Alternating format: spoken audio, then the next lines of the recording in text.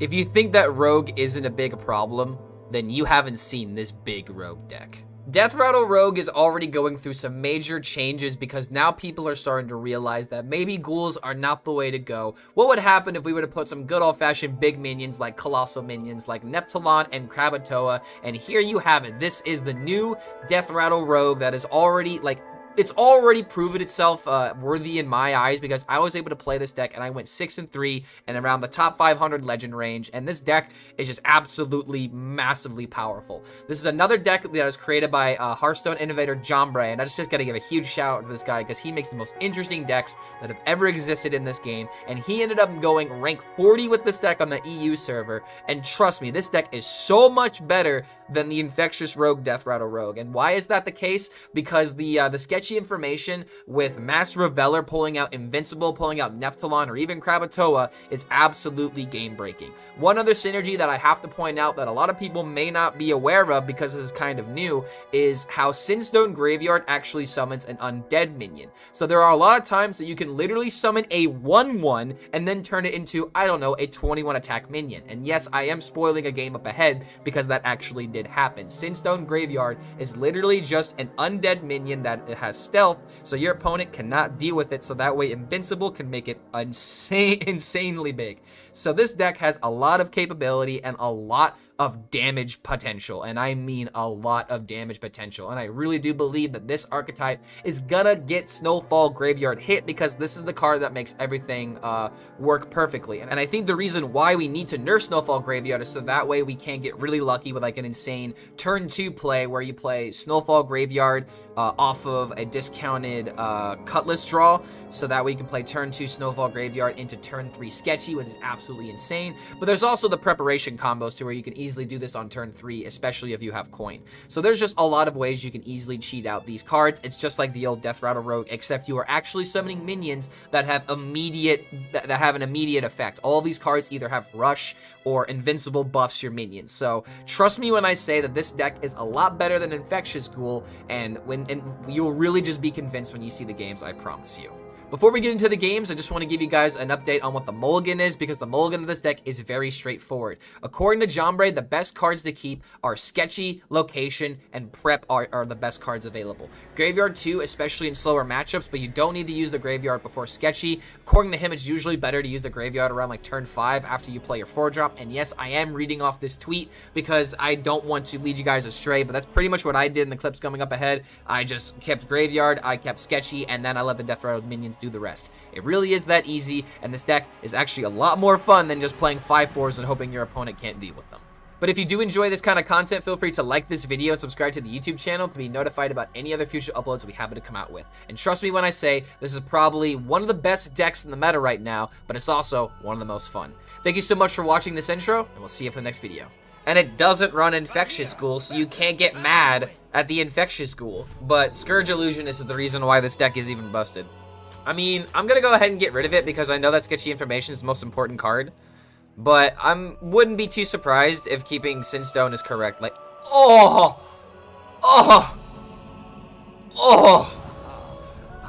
Discount one of these, please. I mean, I guess if I discount that, that's still fine. Please.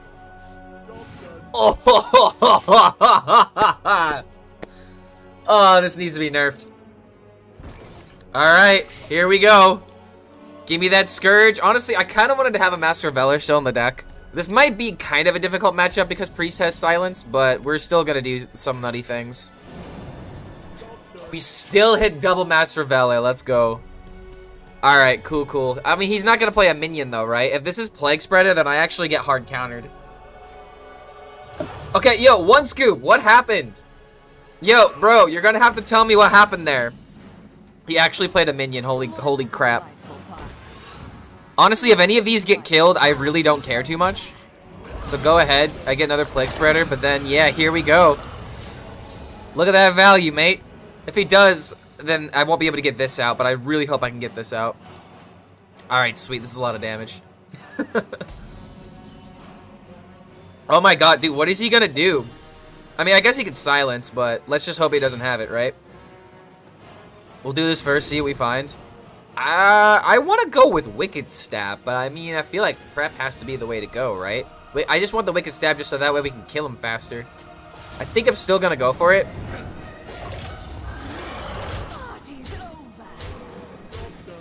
Alright, cool.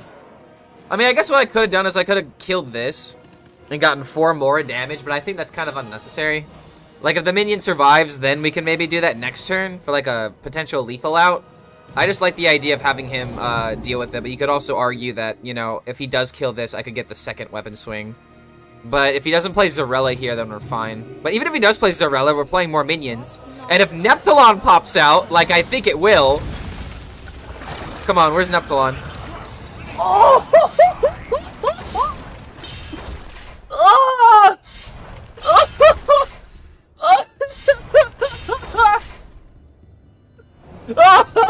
Oh my god! Oh, I have all the damage in the world! Jesus Christ!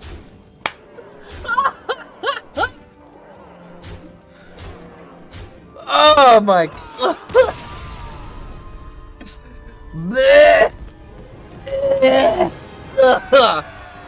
Oh, sorry, that was disgusting. That was like actually disgusting. Okay, that is a lot more satisfying than just playing a bunch of ghouls over and over again. You gotta admit that. Okay, here we go. So more meta-relevant decks. It actually is just like, you know, Priest, Druid, I'm sorry, Priest, Demon Hunter, and Rogue right now. Those are the only 3 decks that people are playing at this rank. Definitely don't keep the minions. I don't even think we keep the Ghastly Strike. There's no reason to. You literally just keep Snowfall Graveyard and freaking sketchy information. Gone fishing? Okay. I guess we just do this to try and find the sketchy. That's not bad if we hit sketchy. This guy has no silence, so if we make a big board, like he's only gonna have like 1 clear. Now that's what I'm talking about. Okay, so next turn we pop it. Dude, like this is so disgusting. And it's like, I don't know why, but I feel like I'm doing this like every other game. This is just too disgusting, too consistent. I forgot how consistent 30-card decks were. All right, here we go.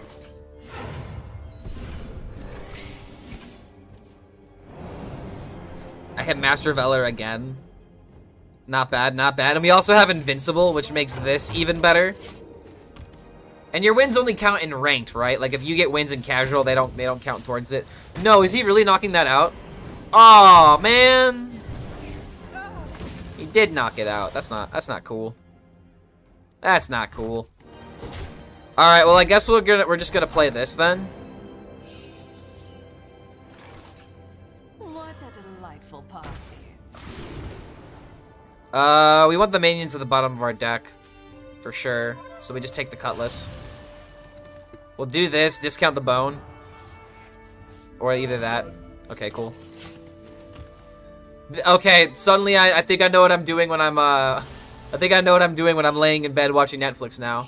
I was playing Marvel Snap. Not casual constructed, but casual duels count for golden class. That doesn't seem right. Why is that the case? Why? I don't feel like that should be a thing. And like, in all honesty. I kind of want to go with the sketchy like the sketchy value. But what if I were to do like this into Invincible on like this or something?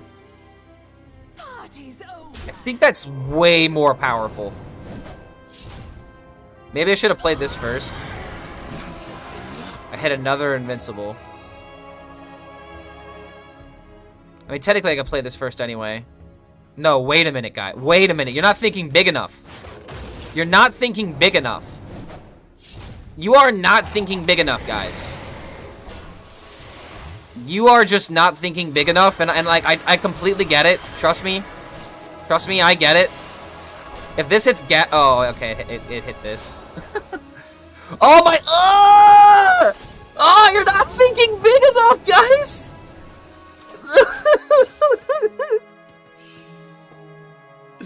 Oh, deal with that! Turn 6, I don't think you can remove that. And if you try, it just makes things worse, I think. Yeah, dude, I think Scourge Illusionist might need to get hit, or maybe, if you want this kind of interaction to stick around, you have to nerf Snowfall Graveyard. Now I got a 9-9 and a 12-12. And I can buff him more. And dude, if I hit Ghastly Strike, I can kill this Invincible. And give another, like, plus 10. Oh my lord. Because it all grants achievements, people don't want to pay for heroic duels just to enter. Since casual arena doesn't exist, they decided casual duels will be the start of the idea. Maybe when casual arena becomes a thing, they will add it too. Casual arena sounds very interesting, in all honesty. Okay, wait, no, this is already lethal. Oh, this is already lethal, dude. Good God. Good lord. Fellow Demon Hunter is the problem? I mean, it's a problem. There could be multiple problems, but yeah, these decks are problems, man. I'm definitely gonna have to look them up because I want to get free wins, and like if I play duels, that's free wins, right? and those games happen kind of quickly, right? Oh my God! Hello, sir. Are you there? Did he even mulligan? He did mulligan.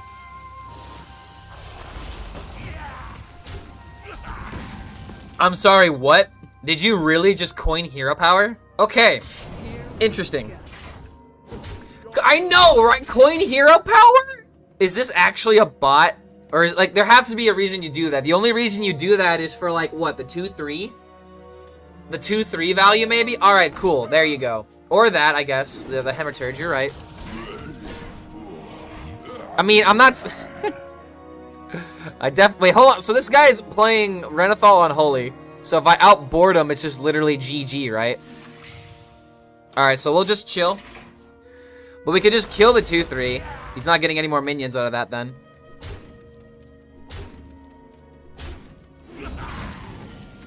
Oh, now I don't get Master Valor value.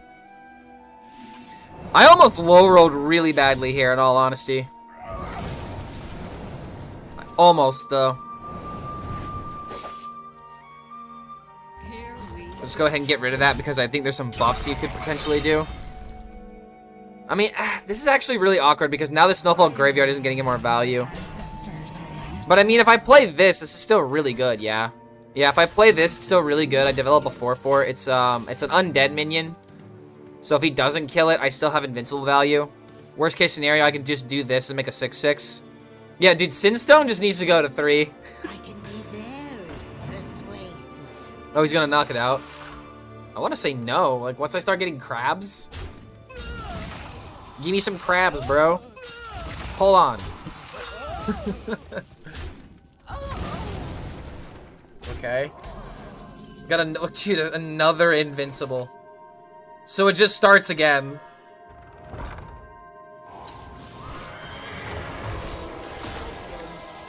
Go ahead, deal with it. We're literally invincible. We're just literally invincible, dude. Has there been any talk about DK getting a location, and if so, what it might do? I doubt they're getting a location. It's at the end of the year. I don't think they're going to retroactively add those kind of cards. So I would not expect a Death Knight Colossal or a Death Knight location. I would not be surprised if they actually make like a Death Knight hero. They might add them a Death Knight hero, but at the same time, aren't heroes getting rotated? So maybe that isn't happening. Okay, this 1-1 became an 11-11, by the way. Wait, hold on a minute. No, it's not 11-11. Good ever-living lord. This was a 1-1. This was a 1-1 minion.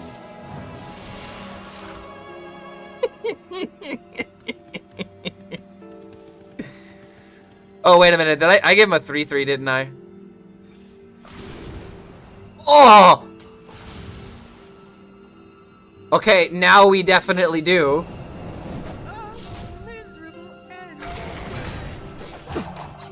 God damn, dude!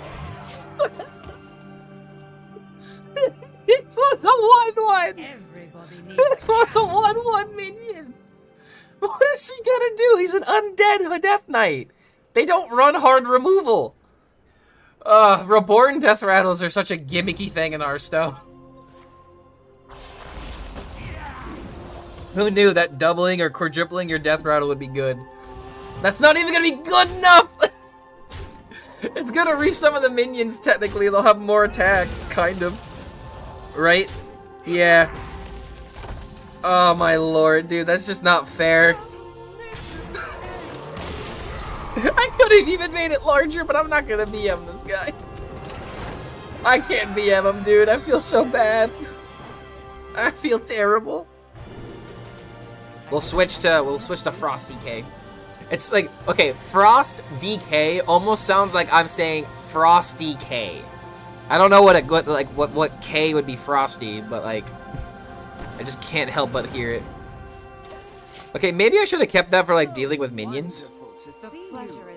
But at the same time, like we just need the scams. We just need the scams.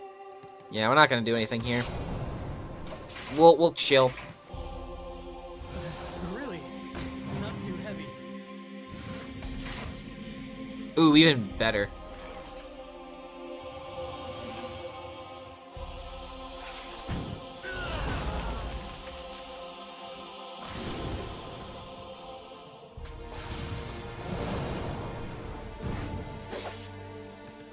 Okay, so we got Scourge Illusionist, not bad. We can't go for any like invincible combos, unfortunately, this game, but we might be able to do something with the Colossal minions. It's funny that this would be the second time a big rogue is getting nerfed this year. Wild had a similar deck not too long ago. Yeah, that is funny to think about. I think I'm still just gonna play this because if I end up top decking Graveyard, I could actually play it and get the value. If only we had Graveyard at the bottom. Well, actually, no, never mind. I thought this was Gone Fishing for a second. Or in the court already? Okay, so hold on a minute. Your hand has to be able to supplement these turns then. Wait, is this Countess coming up now?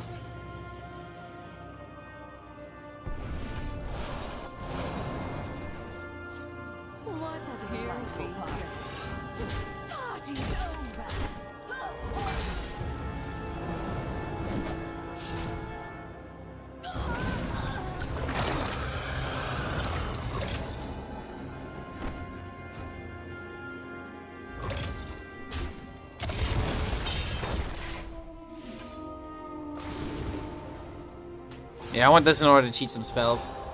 I think we're gonna do this in order to value board. That was such a good turn though. Definitely killing killing the Reveler was 100% necessary. Because no matter what, we were gonna hit a minion that was gonna have rush.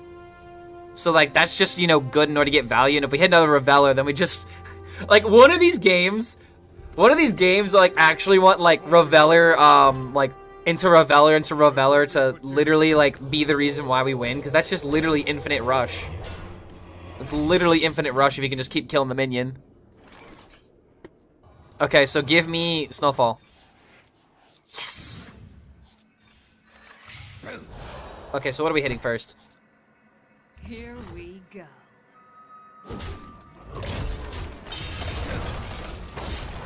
This way, in case we hit Nepthlon, we have enough board space.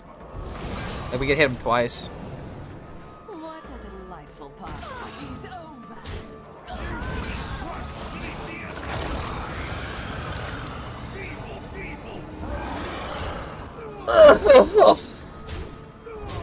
Oh my god, this never gets old.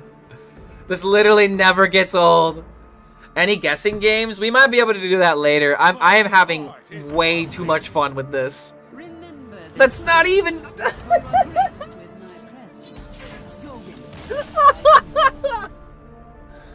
Oh my god! Dude, Ghouls are so overrated! Seriously! Dude, if I cared about my ranks, if I actually cared about my ranks this month, I would do nothing but play this deck.